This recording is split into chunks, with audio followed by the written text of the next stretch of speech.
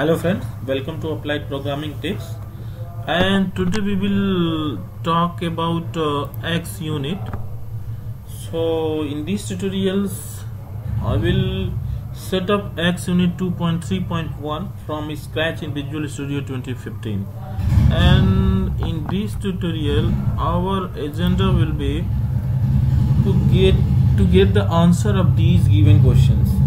So our agenda is what is xUnit, to understand what is xUnit and how to set up xUnit 2.3.1 latest version in Visual Studio 2015, and how to create simple test project for NUnit testing by xUnit with fact and theory. So this is newly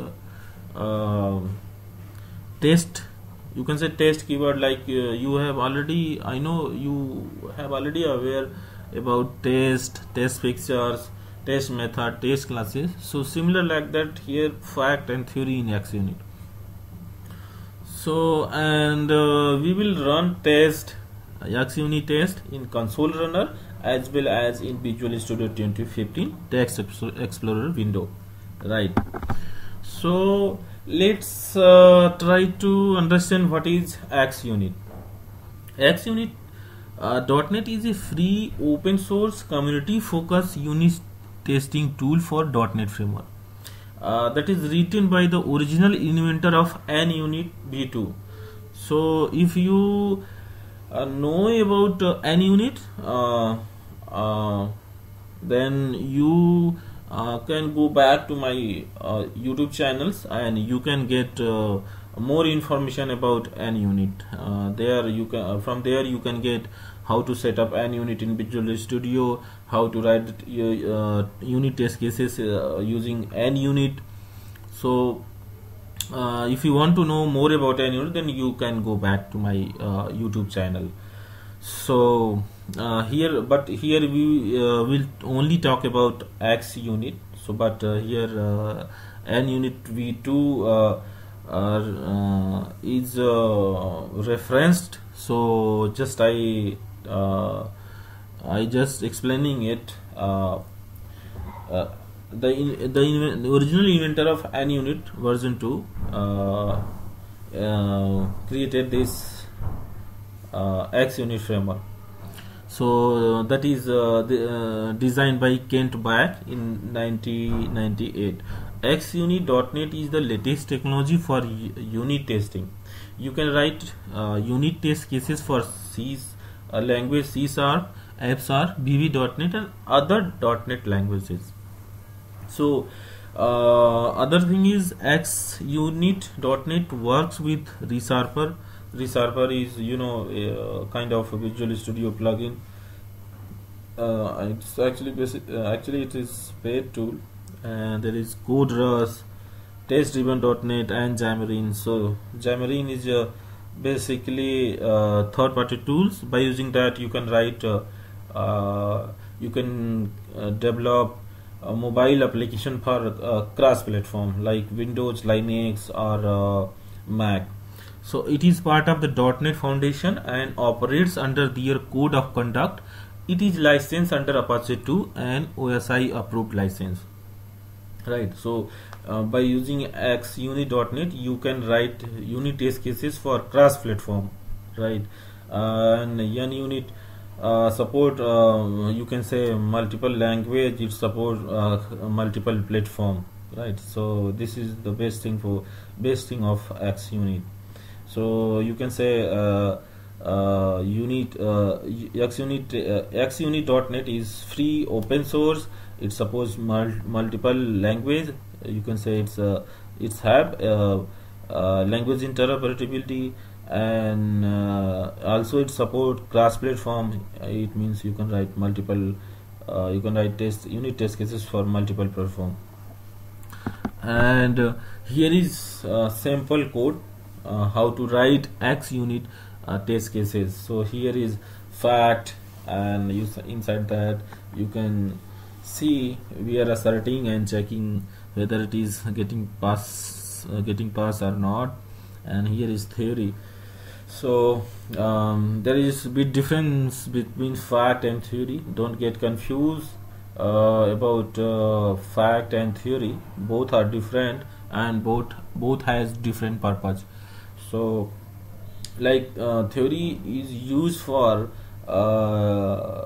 running multiple times to particular test cases. For example, here you can say my first theory will run 3 times.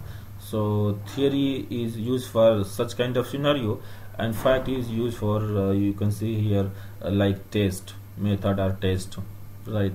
So there are two way to run xUnit test cases. Either you can run it through console runner, either you can run it through the Visual Studio 2015.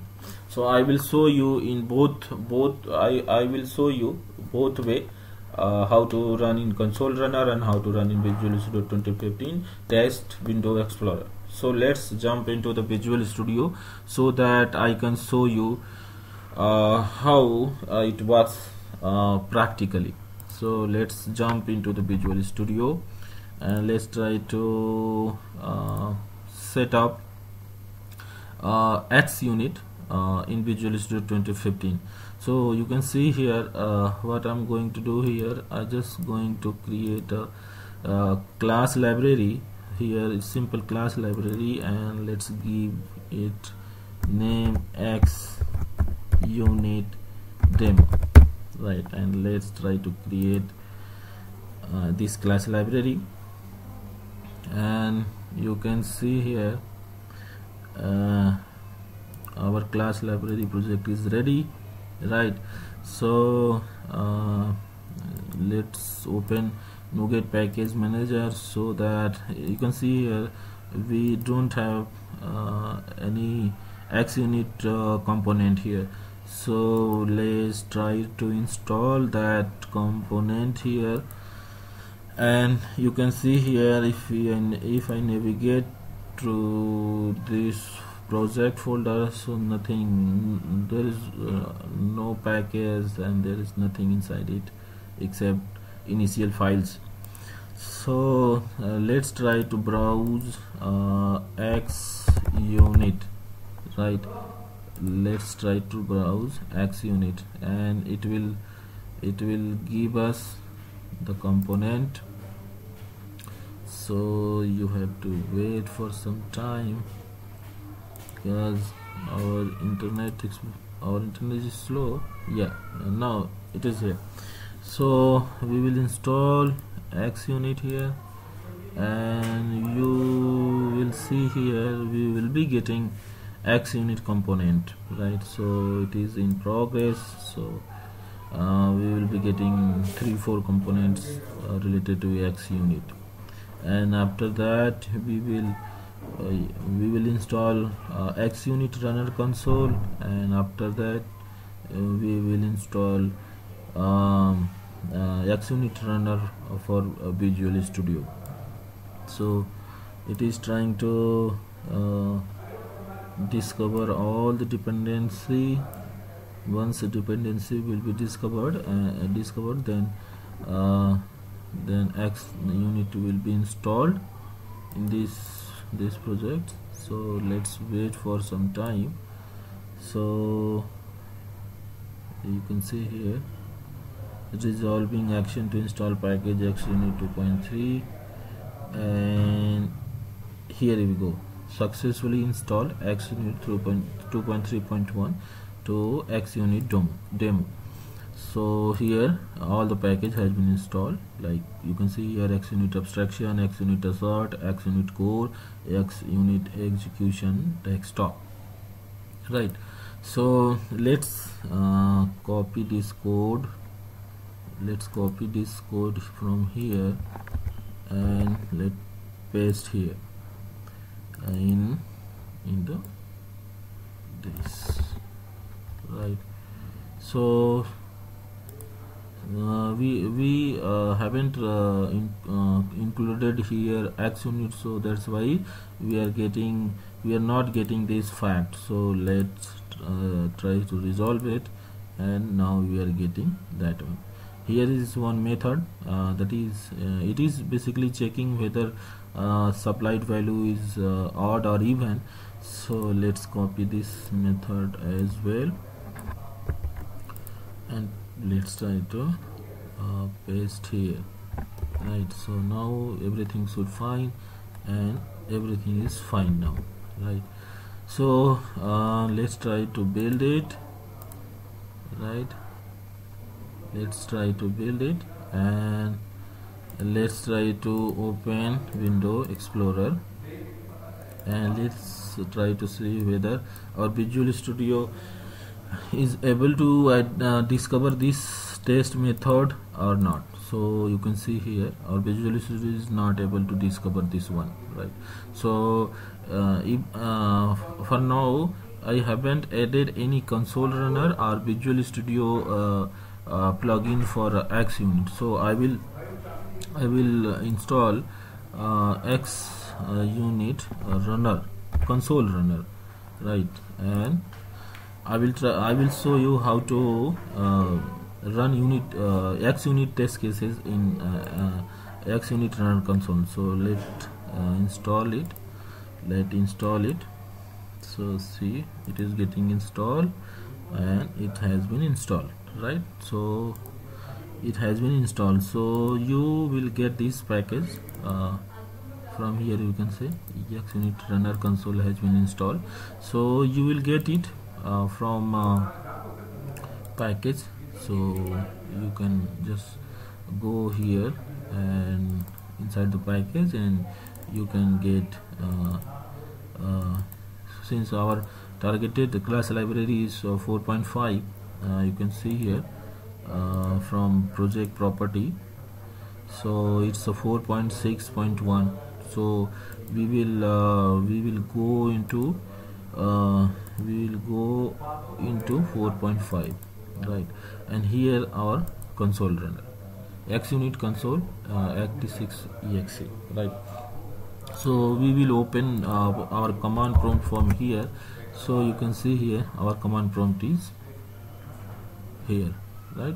So what we are going to do, we are going to run our since we haven't installed any Visual Studio plugin, so we are not able to identify the test method inside the test explorer.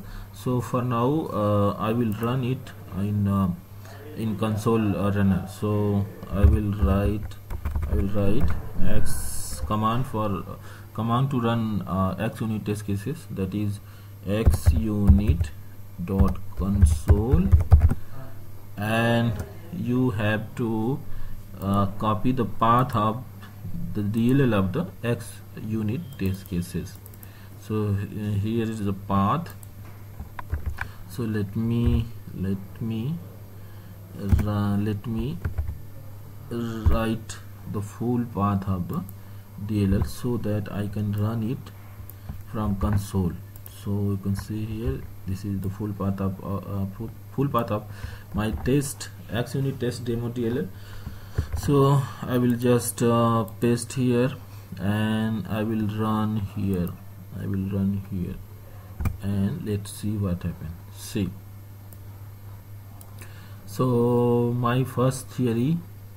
So you can see summary from here, test execution summary, xUnit demo total we have 5 tests case, you can say 5 tests, 5 facts are theory.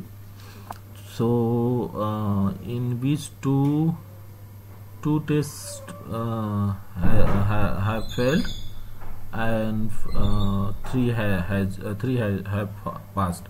So in the console you can see it is showing failed test cases, that is my first theory value 6, and failing test. These are 2 test cases that have failed, right? So let me show you why these two test cases has failed. So you can see here this has passed and this has failed. Why? Because we are adding 2 and 2, it should 4 not 5, so that's why it failed. And here you can say in the odd method we just checking odd value. Since 3 is odd and 5 is odd, then 3 and 5 for 3 and 5 value this assert passed, but for 6, since 6 is not odd value, then it is getting fail for 6, right? So 3 fact or theory passed, but 2 fact or theory get failed. So that's why you are getting here 2 test cases failed. The reason are here, right? So in this way you can run your xUnit test cases in the console runner.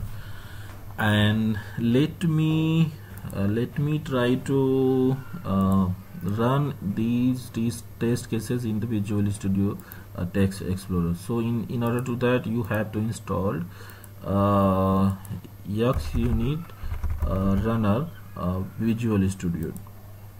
So we will install it in our current project, and then in that case we will be able to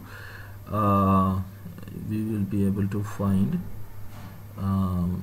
xUnit test cases in the Visual Studio Text Explorer. So it is taking some time, so it's attempting to gather dependency information from package xUnit runner, and here we go, successfully install xUnit runner Visual Studio 2.3.2 xUnit demo. So let's try to build it, and now I should able to identify those test cases. So see, I'm getting those test cases. Here you can see I have just written 2 fact and 3 theory, right? Total 5 test cases, right? So you can see here in the Visual Studio, for each inline data this test or this theory will call, right? My first theory call for 3, my first theory for call 5, and my first theory will call for 6, right? So here listed 1 2 3 4 5 test cases. So you can run it through. Now since you have already installed xUnit runner.Visual Studio, so you can use Visual Studio Text Explorer, and you can give any command that you get with the MS test. So let me run all the test cases and try to see what happened. So it is running. So you can see 2 test cases failed and 3 test cases passed, right? So this is all about xUnit setup, and how to set up in Visual Studio 2015, and how to run xUnit test cases in console runner, and how to run xUnit basically test cases in Visual Studio runner, right?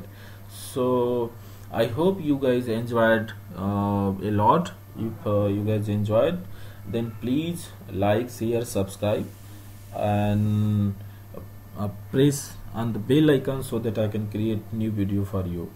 So thank you so much for watching, and bye till then.